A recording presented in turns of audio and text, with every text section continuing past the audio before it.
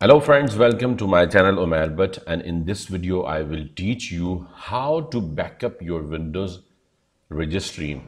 Windows registry is a complicated component of the Windows operating system that actually saves and stores the configuration settings and other options.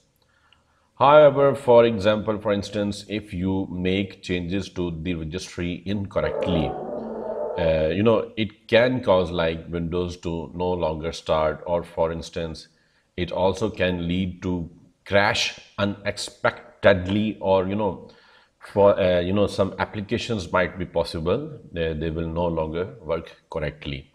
So it's better to take a backup of Windows registry, and how you can do this. So today in this video, I'm going to show you the method. So you can press Windows plus R, and then here you can type regedit and click on OK. A window will open. Do you want to allow this app to make changes to your device? Maybe this is not showing in the recording, but it will show in your computer. So you can click on yes, and then registry editor will open. The box you can see has been opened. Make sure reg edit you will type without quotes in the text box that first I typed Windows plus R, then I typed without quotes. And after this, now in the registry editor, you can click on file, and here you can see export option in the drop down. Now you can see export registry file options will appear, and here you need to remember some things like you need to save it in a safe place. Like for example, I save in my GF drive or G drive, for example.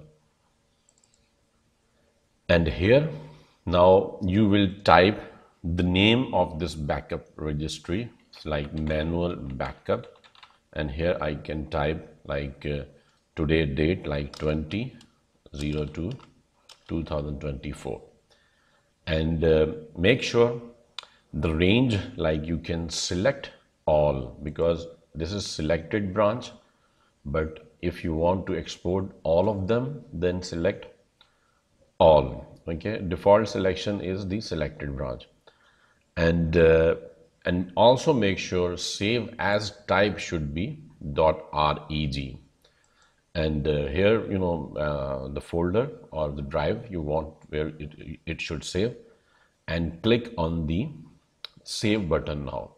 If you are backing up entire registry, like you can see I selected all in the export range, so this process can take quite a while. Therefore you will have to be patient, and you will have to wait few minutes.